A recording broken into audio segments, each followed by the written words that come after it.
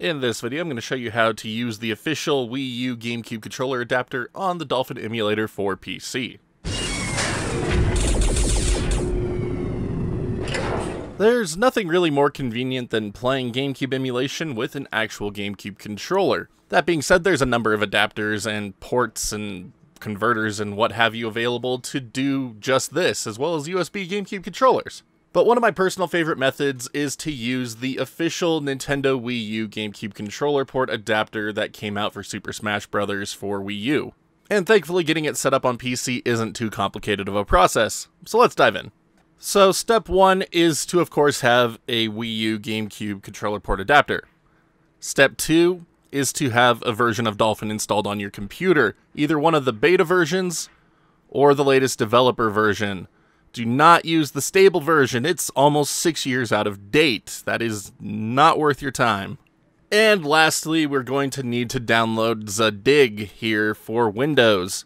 So, link to these will be in the description, but head to this page, and then just click on Download Dayvv 2.7. Now from here, get your Wii U GameCube controller port adapter plugged into your computer. And it should install a driver if you haven't hooked it up before, but either way, just wait for it to finish doing its thing. And once it's done, launch into Dayvv. And once Dayvv has opened up, click on Options and tell it to list all devices. And then click on the little drop-down box here and find WUP028. That is your Wii U GameCube controller port adapter. And make sure the USB ID device is listed as 057E0337. Now, you'll see a little box here on the right, and it says Win USB. That's what we want to leave this on. Now just click on Replace Driver. And you're about to modify a system driver. Are you sure this is what you want to do? Yes.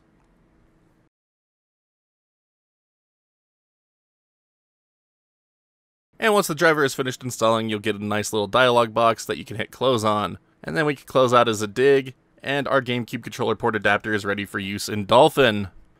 So, just open up your Dolphin emulator, navigate to the controllers tab here, and then for port 1 through 4, change it to the GameCube adapter for Wii U.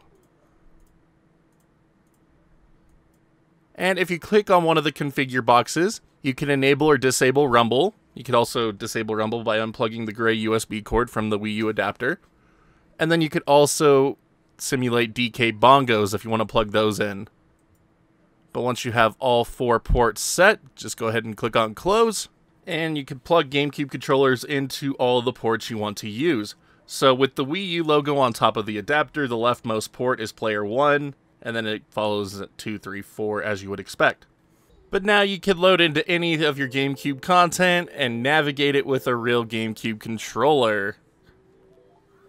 But now every aspect of the controller will be just like on real GameCube hardware. You have access to your pressure-sensitive triggers, your buttons and stick layout configurations and everything are all defaulted. And it's just a freaking authentic experience, which is just absolutely amazing. And for playing GameCube games, it really doesn't get much better than this. Now, once you do this conversion for your Wii U GameCube controller port adapter, you can't use it with any other things like VJoy or other stuff. Like, this is going to make it specifically for Dolphin.